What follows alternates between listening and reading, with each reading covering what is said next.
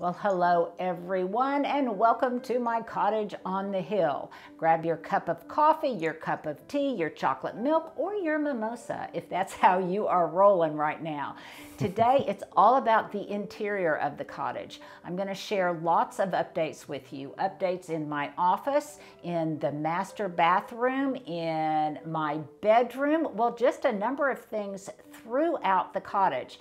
But I want to give you a big reminder. Put it on your calendar, not this Sunday, but next Sunday, April 2nd, the day, yes, after Stuart's birthday on April Fool's Day.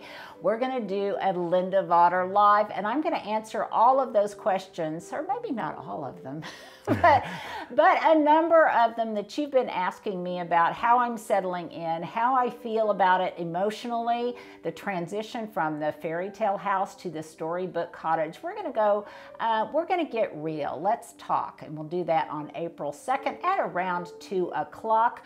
But enough of that. We've got flowers to arrange. We've got rooms to look at. What do you say, Stuart? I think we need to get started. Let's do it.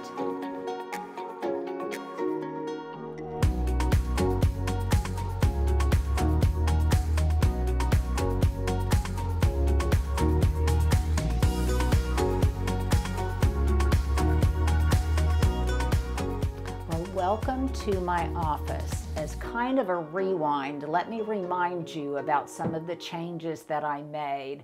We installed these Billy bookcases with a birch veneer, and I love the way they turned out. Initially, we put in these 3 tall bookcases with the extender on top. And when I say extender, that's this section up here that makes them really, I guess, grow, if you will, from this height all the way almost to the ceiling with just enough space above there for storage and some kind of decorative item. Now, I also added these side sections. These came in subsequent to our putting in the 3 tall ones, and I love the way they look because I can display things on them. So I have on both sides, so that it's symmetrical, I've got these black framed prints, and I love the way they look. And by the way, these were very inexpensive. I got these at Bed Bath & Beyond years ago, and they actually have kind of a matting around them that's intended for guests at weddings to write their well wishes around some kind of photograph. But I love the way they look, and so I just put my own prints inside them. Now, I want to give a shout out to my 2 friends that stopped by last week from West Virginia, all that way, and she gifted me a beautiful thrift store item. Look at this. More importantly, look at the plum tones in it. I love the way it looks. And she even brought some of these branches because, you know, in my garden life, I like to bring the outside in, and it holds a special place of honor right here. I just do love it. And then I've actually kind of taken the time to style the rest of the bookcases. I've still got a little bit of zhuzhing to do, but I think overall they don't look too bad. I've got my garden journal displayed out pretty prominently and in a location that's just at writing height. So I can come in here and I can record day to day what's going on. Not a lot's been going on because I haven't had a lot to record of what's in bloom because there's nothing in bloom here. We're still waiting, aren't we, Stuart? Yes. But that also tells me that I need to remind you about the fact that I'm going to have a new garden journal that's going to be coming out in April. This is a 10-year version. Mine is going to be a 5-year version, and it will be just the right size and a companion piece to the Elegant and Edible Garden. And it really will just give you a place to record all of those things that I felt were important to record in the evolution of a garden. And I'm so excited to start my new garden journal as I start my new garden. And by the way, Stuart, if you want to just slowly torque your camera, look out there, just outside the window. Your Chinese, no, wrong window, Nope. Stuart. The Oh, Chinese, my guy. yeah, My guy. your Chinese snowball viburnum. Look there. There. They're turning that wonderful limey green I love so much. And yes, I will give a tutorial on how I prune it up. That was one of the questions one of you followers had, and it's almost impossible for me to answer everybody's questions. So what I'm going to try to do is just highlight a few that you have asked me that have come in more than once, and I'll address those. And of course, next week when we do our live, you can ask me almost anything you want to. Now, as I was styling my office, I guess in general, I came upon these absolutely gorgeous, you may have seen them yourselves, these trailing jasmine, blooming jasmine at Trader Joe's. They are in full bloom right now, and look at all of these buds. But what I love about it is it's got that plum color echo that I think looks great in my office. And then I've also got some topiary over here that is just trying to kind of get its spring groove on, because you know, they really want to be outside. Yeah. So I am starting to feed them now gently, and then before too long, we've got about not quite 2 weeks, almost 3 weeks to our last frost date, which is April 15th. So I'm always keeping that in mind. Now, Stuart, right behind you over here is another one of these gorgeous jasmine. Is that not just spectacular? Very spectacular. And last year, it really is pretty. After they Looks finished, like it exploded. After they finished blooming, I planted these in the urns on my front porch.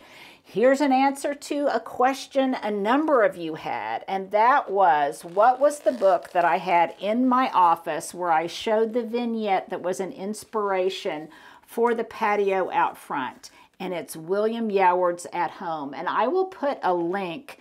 This is a gentleman who passed fairly recently, and he's got a whole line of books that are just really, really wonderful about entertaining, I think maybe about decorating, and I just love them. They have a wonderful disposition to them. And then this is, oh, wow. Yeah, that is the picture that I had as my muse for the patio up front. And pretty soon, hopefully, mine will be as profuse and blooming and ebullient as this is. Now, this leads me to a tip, and my first tip of the day. And that is one thing I have noticed in the cottage as I was going through and weaning out so many of my books. And a lot of them were like old friends that I just hadn't visited in a while. Some of them were fairly new books that I just hadn't had time to go through them. So what I've decided to do is around the cottage, I have just staged some of these. In this case, it's a cookbook holder. And I love it because it matches the color of the bookshelf. Yeah, Stuart, did you notice that? And the floor. And I can leave it in here with whatever is kind of my inspirational book for the week, whether it's about garden design or flower arranging or interiors or whatever. And I can leave it here. And then throughout the course of the day, as just a little gift to myself, I can just thumb through the pages. And if I come across the one or two images that really speaks to me, I can then open it at that page and I can secure it. And that way, if I don't have time to sit down for, 30 minutes, an hour to look through a book, I nevertheless get just a little tiny moment where I can take a mindful breath and I can look at something beautiful that I already have. Now, these books, I think probably you can get them used or new. And I will try to put up a link, but they're wonderful, and for pennies, for less than the price sometimes of a magazine, you can have a beautiful book that inspires you too. Now, going around the office over here to my bulletin board,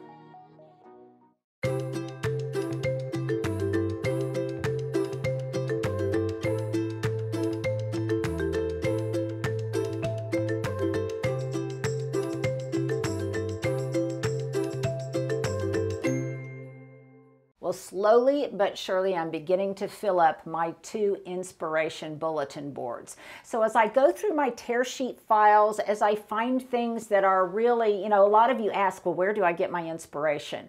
Well, I may not have any new ideas. It may just be something that I have stolen from some resource that I have previously referenced. It might be a magazine, it might be a book or whatever. And a lot of times, if they're a tear sheet, for example, it will end up on this bulletin board, particularly things that are ideas for the current season or the coming holiday. So that leads me into my question of the day. I am someone who still likes to look at magazines. I have tear sheets from years ago. I bet you do too. So my question is, how do you corral all of those magazine tear sheets, all of those ideas on paper? What is the way? Tell me how you organize them, because I'm constantly struggling with that. And maybe later on in this show, or maybe next week, I'll show how I share some, or how I store some of mine. But how do you wrangle all of those ideas that come in tear sheet form? Well, I've got a couple of them here that are giving me some ideas for things I might want to do for my Easter tablescape. But this one in particular is very similar. Does that look familiar to you, Stuart? Does that kind of look like the flower arrangement we did last week? It does. This was the flower arrangement that I had in my head. I hadn't seen this picture for a while, but I saw it and I referenced it as I was composing the flower arrangement I did for last week. And then I've got my inspiration for this week also right here. We may have to take images of these later because it's probably kind of glary. But when I want to replicate something, or there's a tonal quality that I really like, a color palette that I really like, I can put that on my inspiration board. That's a no-brainer. I'm not the first person to think of that, but it might be a little treat for yourself. If you too come up with some kind of mood board or a place where you can visually access lots of different ideas that you've accumulated over the years. And then for those of you who haven't seen it, I've also got the copy of my front landscaping plan that I reference periodically, because sometimes I just need to see it visually so that I can remember what my overall design vision was and my design thrust. So that kind of leads me into these flower arrangements. So how about we take a break here and go to the kitchen? Let's do it. Stuart, look, here is another one. I told you that I'd placed these in and around the cottage, and here's another one on an old book stand that used to belong to my second mom, and I keep this one in the hallway. This is a different type of book, but it gives me ideas for how I like to decorate the interior of the cottage. And the nice thing is, because I'm not looking at the book in its entirety, I can then just take one image, for example, this page or this bifold page, and I can deconstruct what it is that appeals to me, and then I can just take that vignette and I can try to recreate it someplace else, or even just one component of it. Okay guys, the kids are acting up at the back of the class, and I need to rein them in. My Matt, our secondary photographer, is here with Stuart. He's coming in to help us out today. Thank you, Matt. But you guys you just need to cut it out. Hey, I need to put on my school mom face. So I wanted to show you this. I wanted to revisit this flower arrangement that I put together last week, inspired by this image that was from a tear sheet from many, many years ago. And even though the flowers are completely different, the color palette, the textures, and the overall vibe, I think, is very much the same. So you don't have to replicate something exactly from your tear sheet or from your inspiration point. You just kind of have to get the thematic of it and the aura of it. And I think that it can beautifully, beautifully translate. Now, these are those Ostromeria and the ranunculus that I used last week, but you can see they're starting to fade a bit. I can probably reduce this down to a smaller bouquet like I did with the one last week, and those lime green carnations. So I'm going to do that, and I'm also going to steal the container then to reuse this week for my new arrangement. So let's talk about daffodils, because this is the new inspiration image, which would be beautiful, I think, for Easter, but just let's say even prior to Easter right now. And sadly, I don't have any daffodils of my own to cut because, as you know, I have moved from the fairy tale house to the cottage on the hill, and I'm thrilled about it, but I am also mourning the loss of some of the things that I had in my old garden that I could cut, and one of them was some daffodils. So I went to Trader Joe's this morning on my Friday flower foray, which is my new treat to myself to help me kind of make it over the hump of my garden in transition until I have a garden of my own. Now let's talk a little bit about daffodils. So many of you comment and have asked me, when you get them from Trader Joe's or maybe from your grocery store, multiple sources, your farmer's market, when you get them, they're not in water like these are now. They are dry cut and they are just in a bucket with dry stems like this. Now, if you buy a daffodil bouquet and the buds are still very, very tight and showing some green, like most of these, then they can last in the vase for up to 10 days, but you do want to do some conditioning first. And here's how you get them to last as long as possible. So when I got these home from Trader Joe's, what I did was I just cut off about 1 inch of them. And what that does, by putting them in water, it starts kind of forcing the blooming process, but it also encourages them to drain out the sap from their stalks. And the stems contain kind of a toxic sap that, if you combine with other flowers, can decrease the life of, say, tulips or other flowers that you might want to compose along with the daffodils. I very, very infrequently put daffodils with anything else because I just love the voluptuous quality of having them all in abundance. And so that is what I'm going to do in my floral bouquet with this as my inspiration point.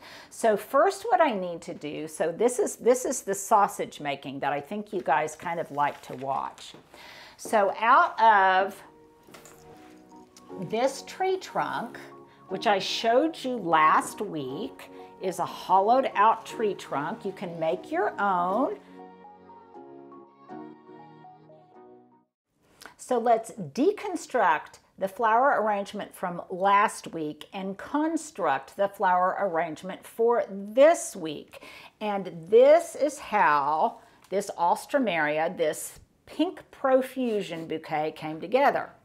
And you can see all of that was just in, is that a quart size? Quart size, looks about like plastic leftover container. So I'm going to set these aside and I will repurpose some of those flowers later by recutting the stems. But now I have my bare trunk. And I always think that whenever possible, you arrange your flowers by candlelight.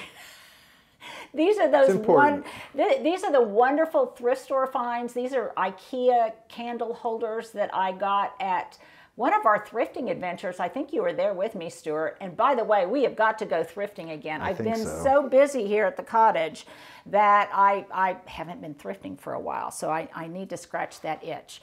Okay, so I digress. back to my daffodils. So you can see that this is hollowed out in the center.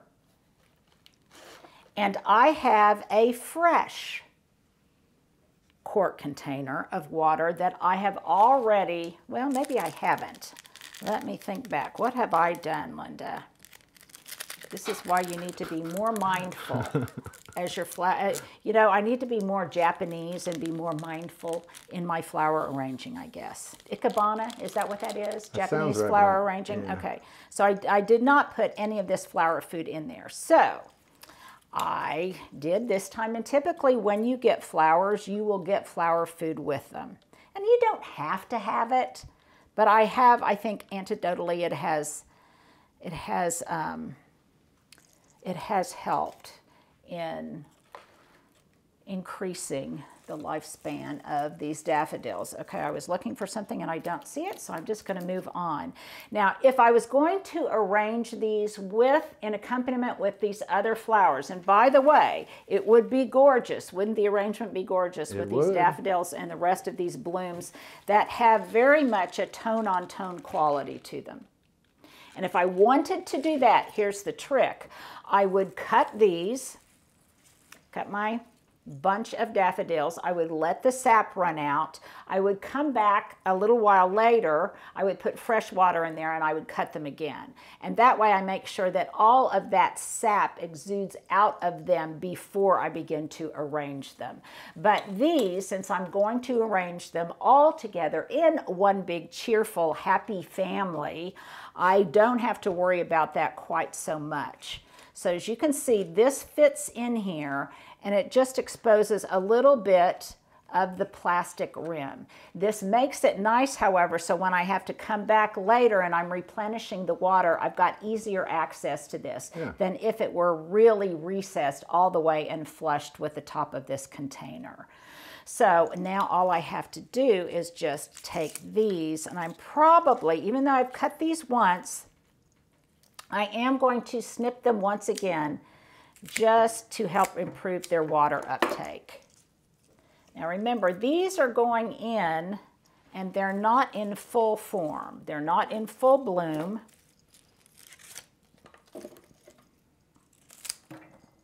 And they're not freshly cut from my garden. But if I had cut these from my garden, I would do the same thing. I would condition them the same way that I'm conditioning these. Now daffodils, unlike some of these other cut flowers that I have, these don't have any additional leaves or additional foliage or greenery that would decrease the lifespan of the arrangement if some of that foliage was underneath the water, was submerged, because that could lead to some kind of bacterial issues that would decrease the life of the bouquet. But these, all of the leaves have already been removed and it's already looking happy. And you know what, I don't know why, but I just had a flash of a Winnie the Pooh. Here in the 100-acre wood, Matt. That's kind of cool.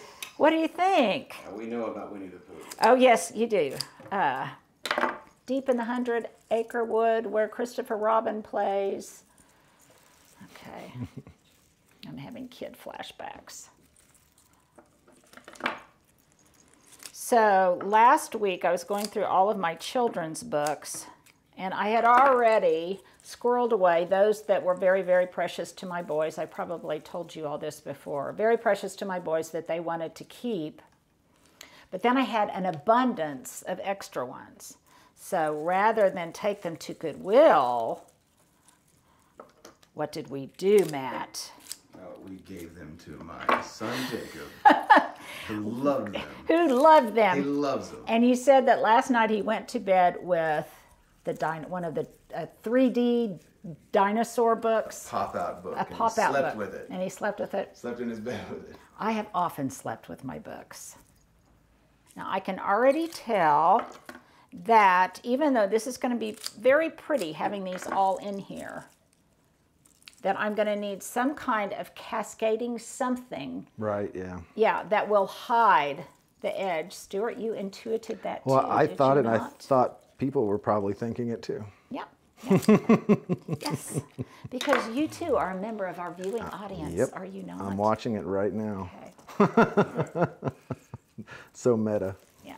Now, again, as these fill out, there'll be a lot more volume, and that will also help cover this. But there's a couple of different tricks that I can use, which we may tap into a little bit later. What do you think you'll use? Is that what you were just saying? I'm thinking as I'm composing. Uh-huh. So while I'm doing this, why don't we give everyone a break? They can take a potty break or a coffee break or whatever, and when they come back, I will have the solution to my dilemma of what am I going to use around the rim. Well, I came up with a solution which, by the way, I had not come up with before I got to that stage of the container, and I realized it needed to be camouflaged. We keep it real here. Yeah, we keep it real here, you guys.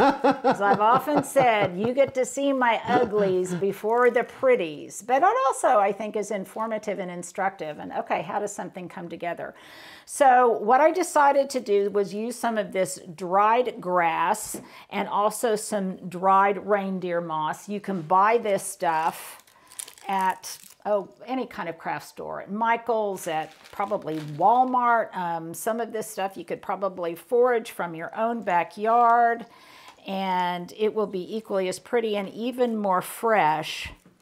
But what I did was I pulled it out of this little storage cube. A lot of times you seem to want to know and are curious about where I store all of my things. Well, in this case, I store my floral supplies that I'm accessing frequently in just this tub. You can see I've got this kind of stuff in here. I've got some of I've showed you these before, my chicken wire, my flower cages, all of the flower food, any kind of floral arranging accoutrement I keep in here. At least the stuff that I'm going to access pretty frequently and fairly quickly. I've got reserves in the basement, but I think this is looking pretty. So here's all I'm doing is I'm just taking a wad of this. WAD being the official language. The official language. Of floral arranging. Yes, yes, yes. And I'm just tucking it in any place where that plastic container meets the trunk, the tree trunk. And I think it looks very woodland, and it looks very much as if, I'm getting all of these guys, I have to give them a little hiccup, what I call a hiccup. The ones that are shorter, I kind of like them to look as if they're at different lengths. But as I was driving home from Trader Joe's, I noticed, and by the way, this is not sponsored by Trader Joe's or anything. It's just, it happens to be where I got my flowers this time. But as I was driving home, I noticed that there were so many cheery bouquets of daffodils, and I just thought they looked so sweet. And I think this will very much simulate that look of how daffodils look in nature. What do you think, gentlemen? Yeah, very spring. Do you concur? Yes. And then again, because this container, you can see right there, this container is pretty much high above this surface. It will make it very easy for me to access and water it, because these, especially initially, are really going to soak up the water. I love this decorative little watering can. I've had it for years. My friend Elaine gave it to me. And what I love about it is it's got this very thin arched spout. So it is perfect for adding water to arrangements like this. I can get over the lip of the container and into the container with just the right amount of water without too much. I had a little disturbance there, but without too much of making a fuss for these flowers. And then all I have to do is just tuck that moss back in. And I think it's really, really pretty. And then I will just stage this where I want it to live. And as these daffodils continue to open, I think it's really, really going to be spectacular. And looks very springy, very Eastery, and very much reminiscent of my inspiration pick. It really does. Now for another update in another part of the house. Well, one of the reasons I love what I do is because I meet so many incredible people, virtually or in person. Well, one of my virtual friends, and I do believe I can now count him as a friend, is a gentleman that has been corresponding with me recently, and I'm just going to absolutely mispronounce your name, I am sure. Brecht, B-R-E-C-H-T, but you can definitely find him on Instagram, and his account is just wondrous. I I have fallen in love with it. I've done a deep dive into his garden across the pond. It's really, really beautiful. He has so many elements of his garden that speak to my love for boxwood and hellebores and kind of a Scandinavian vibe. I absolutely adore it. And he has been so kind and has sent me some pictures and some renderings and things that have been inspired by the rendering that we did originally of the landscape plan of the cottage itself. And then he also did a charming exterior pic of the cottage. Anyhow, just lovely, just lovely. Thank you so much. But we will definitely put his URL, his profile below so that you can follow him too. And just a big shout out to him for his generosity and his kindness. I look forward to working together with him in the future, maybe for a garden tour or something of that nature. But back to the garden, because even though it is rainy and wet and yucky out and we're not mucking around in the mud, nevertheless, if you live a garden life or a garden inspired life, you always have the garden on your mind. And I have it on mine, and I have all sorts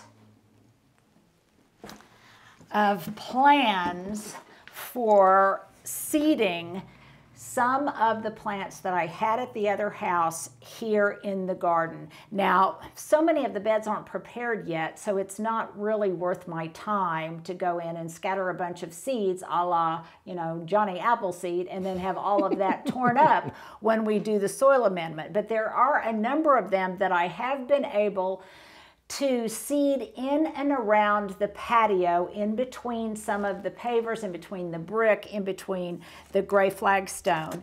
And I've been doing that with some of this really sweet, let me see if I'm trying to get some here for you. You can see how fine it is. This golden feverfew, Tanacetum. And the reason I could do that is because that area is kind of already prepped the way it's going to be. And I'm hoping that I get a number of little golden seedling darlings that will be coming up in between those stones. I also have some poppies here. I've got larkspur, I've got Minoan lace, I have all sorts of different things. I've got some Verbena bonariensis, I've got some forget-me-nots that my friend Chelsea gifted to me. And all of these, I'm not saying this is absolutely the optimal time in the spring for self-seeders or for me as the self-seeder to seed. Okay, yeah, that was a mind twist. That was right? a mental twist. For me as the gardener to seed, this isn't necessarily the optimal time in my zone, but nevertheless, I want these to start populating and start getting established. And so we're having pretty reliable rains. So as soon as I can, I'm gonna be out there seeding a lot more of these flowers that I think will be very, very crucial to my look of a cottage garden and things that I have loved at my previous home. So I'm bringing a little bit of that place, a little bit of the fairy tale garden into this storybook cottage at the cottage on the hill. So I just wanted to let you know that I haven't gotten out of the garden completely. It's just kind of a muddy mess out there, Stuart. It's a little wet. Yeah, but I promised a few more updates inside. So let's go to the back of the house and the laundry room. Well, Stuart, this may not be the sexiest of updates, but it has proven to be so functional, and I've really been surprised at how well this has worked out. So we are now standing in my laundry room area. That still needs a lot of work. I have visited with a consultant at Lowe's, and they're going to be doing some built-ins. And by the way, how that works is you can schedule, and this is not a sponsored post, you can schedule a consultation with a designer at Lowe's, and you could give them the measurements of the space that you are wanting to work with, and then they can virtually design something for you based on how it will work for you, your desires. And then I, of course, provided him an image. And Stuart, I think we can show that image here of what we ended up with based on some of my specifications. So you can see here that this is all just a blank wall. with the exception of my Andy Warhol prints, the Andy Warhol prints that hung in my kiddos' rooms when they were little. But this area has no storage in it. This is a stackable washer and dryer. I am buying the stacking kit. This will stack, and then I will have built-in cabinetry above here. That will be pre-painted to match the color of the island in my kitchen. This will also have a very slender broom closet. It will have an area where I can hang some of my delicate things, and then also a folding section. So this will have a much more completed, much more sophisticated look that will be really just perfect for the scale and the quantity of laundry that I do, because now I'm an empty nester and I don't need that huge laundry room anymore. Now, I did need some kind of storage area where I could put those things that I will be using until that new storage area is complete. And that may be a couple of months, 2 to 3 months. And in the meantime, I have been using this kind of rather, I don't want to say ingenious, but very, very handy storage mechanism. So what I did was I bought these two rattan bookcases, and I thought, or bookshelves rather, and I thought they would go in my living room, but they were too small. Happily and serendipitously, they fit beautifully on this wall in here. And then I ordered just a bunch of these canvas cubes that fit in here perfectly. And I got out my little label maker, my trusty label maker, and I just labeled all of the different things. Now, some of them, for example, I've got one down here that I call my toolbox.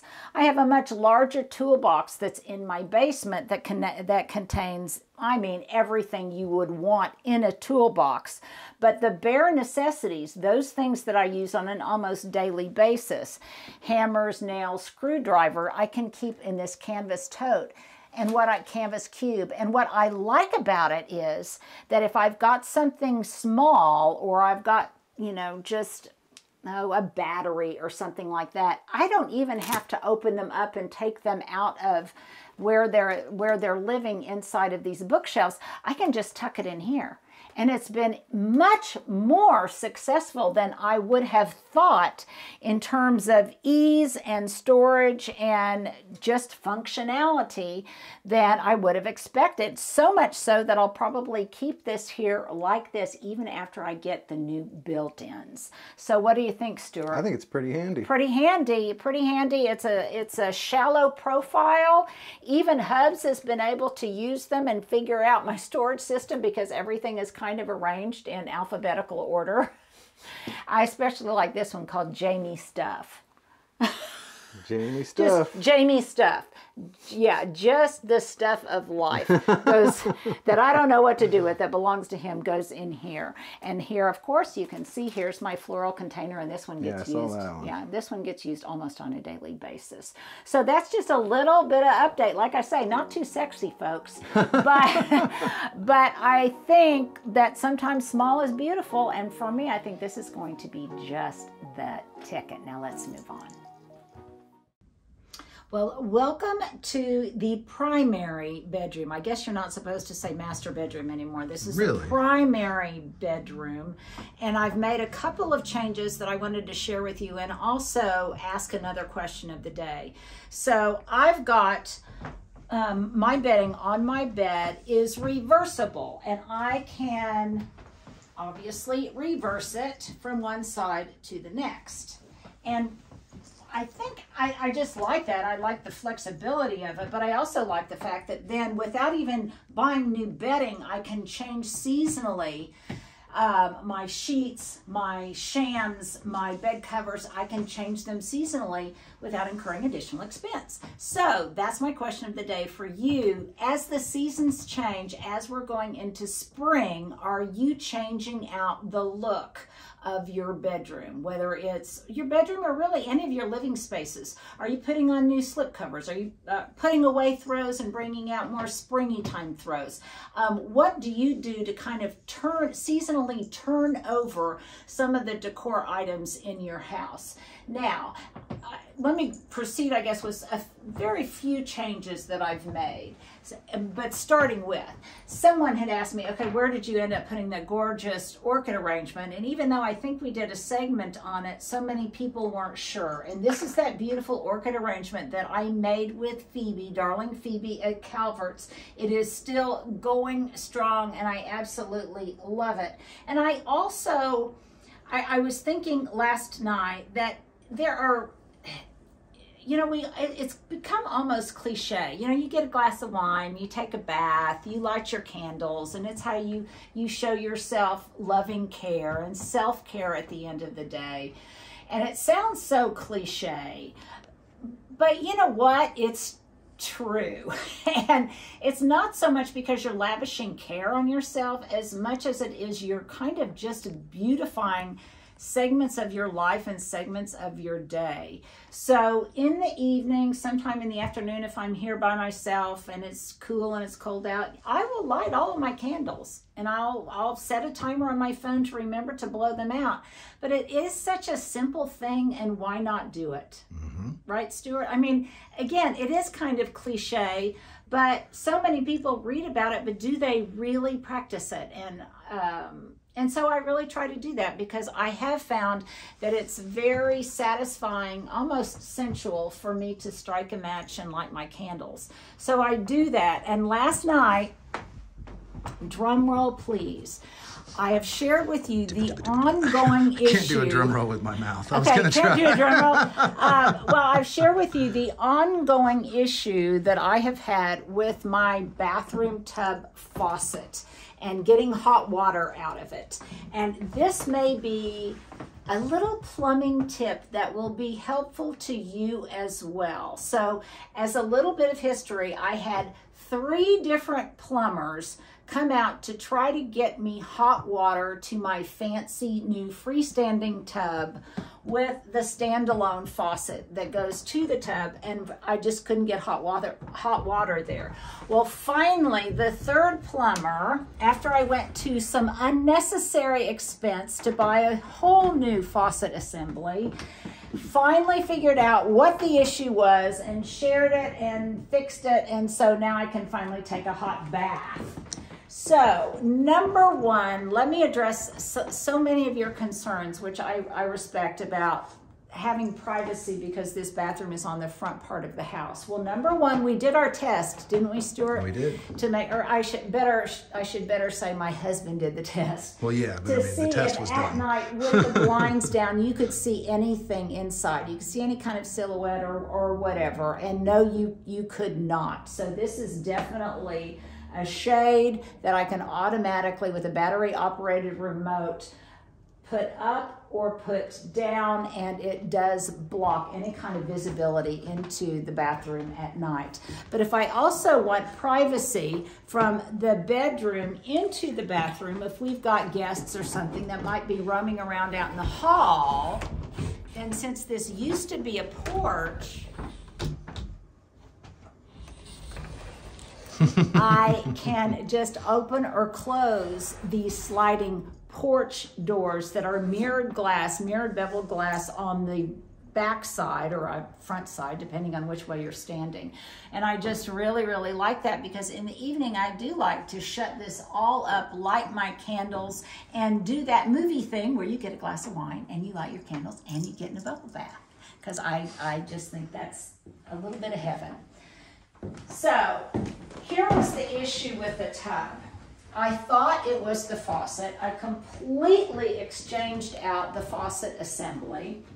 Still no hot water, which was very, very frustrating to me. This time, however, there were 2 plumbers. One plumber was used to working on old houses, and the other plumber was used to working on new construction. And it was the new construction plumber that had the answer to this dilemma. And that was, it wasn't the regulator in the mechanism of the faucet itself, because we had taken out the regulator and I still couldn't get any hot water. It wasn't anything wrong with the way it was connected to the interior, to the internal plumbing of the house itself. What it was a factor of was something called a mixer. And it is a little gray device. I believe they called it a mixer that's underneath my sink. Plumbing tips with Linda Vater. Yeah, plumbing tips. I'm probably just really brutalizing that. But there's something, I believe he called it a mixer, that really, apparently new construction has to have, so that it can regulate the temperature coming out of the faucets to prevent scald. And I guess it was somehow adjusted so that it didn't apply to the tub. And once we set that, voila, magically, I was able to take a hot bath that I have been waiting to do for 2 months now in my fancy new bathroom. So a little bit about the decorating that's in process here. Over this long, very narrow console table, which we will put a link to. I've showed it to you before. It used to live in the office at the Fairy Tale House. But over this table, I am going to have a whole matrix, a whole gallery wall of photographs, which will be very symmetrically and very clearly aligned, like you see in some books and maybe in your own home. But it will be a spectacle of nothing but her gorgeous photographs, which will be so fun for the two of us to go through and very carefully select and curate which ones from her beautiful photography that I want to use in this space. And they will all be framed identically and then hung in a gorgeous grid that will absolutely consume this wall. It will be very, very special for me, and I think very beautiful. And then I also want to get a swivel chair that I will have in here, probably covered in terry cloth or something. I think I've mentioned that before. I have not gotten it yet. That's something that I'll probably buy locally and will be on the look for. I want a really beautiful rug to go in here. This one is just kind of a placekeeper until I find exactly what I want. And then of course I'll be bringing in some more plants. You can see over here, I've got a gorgeous orchid in here, one of my battery operated lights,